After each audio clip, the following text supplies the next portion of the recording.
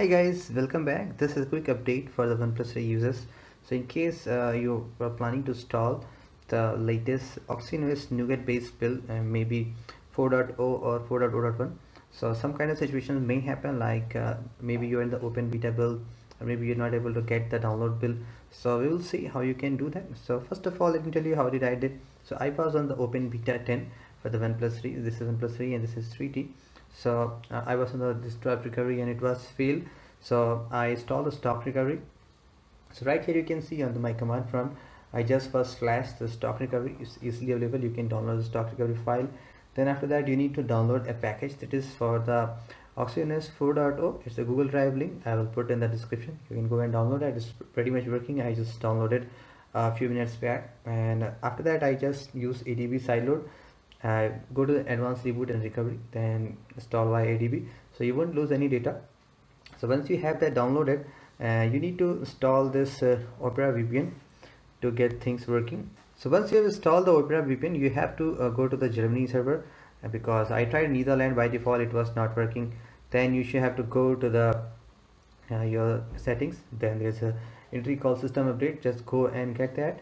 You can easily able to install from there. So as you can see, this is 4.0.1 and previously I was on 4.1. so after that, sometimes it may happen like when you're trying to install that, it may fail. So it will eventually download the complete ROM again, so that you don't have to do anything else. So it may vary near to 1.3 gigabytes. So just try that. In case it's not working, so you can download the complete. So I'm just going to go give a quick try here. Let's see whether it's working or not. So in case of any situation, if you are stuck to some boot loop something, so just flash your stock recovery and do not install Twerp. It has some issues, so maybe don't try to root as of now. Just install that. So reboot to upgrade now. So I will just confirm you whether it is installing perfectly or not, like OTA is working or not. So since it's 36 MB, so it may happen you may get something. If it is failed, you may get something 1.3 gigabytes of download. So I'm just putting it on hold. So now it is upgrading. Let's see whether it's perfectly able to upgrade or not. So it's going fine. Let's see. It's about to complete. So it's about to complete, and yep, it's done. So now it will go to the installing process, and let's see.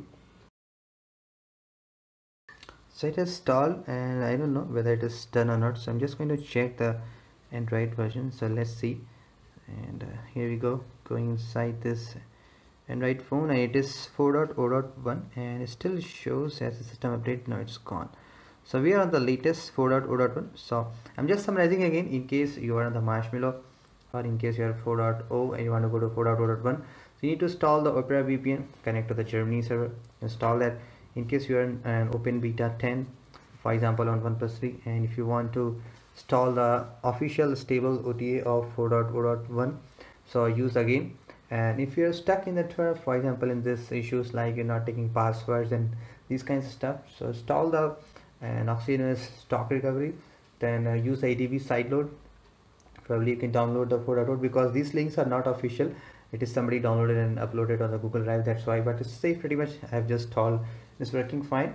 There you have it guys, a quick tip for your OnePlus 3 users and for 3T users, and same will be able to 3T also in case you want to get that. So I hope you guys find this video helpful. This is Saurabh.